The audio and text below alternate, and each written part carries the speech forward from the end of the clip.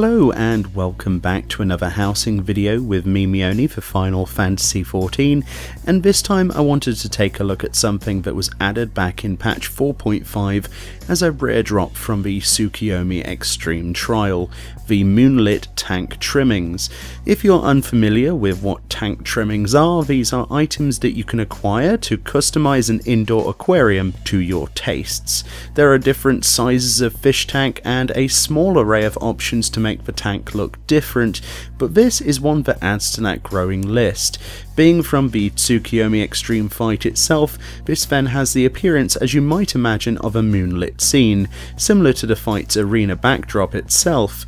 This item in particular is indeed a rare drop from the treasure coffer once you defeat the boss, along with the other drops such as the celestial kimono remnants, which are the other crafting materials, the weapons and orchestrion roll, and of course the kamoi mount that everybody's farming for.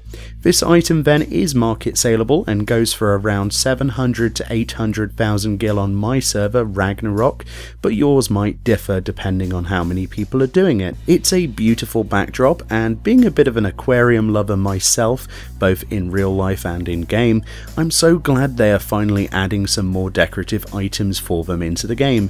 It surprises me this time around that this isn't a craft from a drop and is just a straight up acquisition from the chest, but in many ways that's better for a lot of people, especially those of you who don't craft. There are indeed loads of new fish that I need to record a video on at some point that have been added to the game since I last played around with the aquariums. I've just been too busy with other content and completely neglected this side, and I hope they continue the trend of boss specific decorations, especially when it comes to tank trimmings, because every little bit of customization is more than welcome. Either way, I'm going to sit here and watch my fishies whilst I wait for this video to render.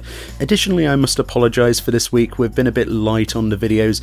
That's predominantly because I'm visiting my in-laws this week, and obviously finding time and the right setup to make a large quantity of videos is quite difficult, so we'll get right back onto the full quality and quantity that you're used to next week. Thanks once again, and I'll see you all next time.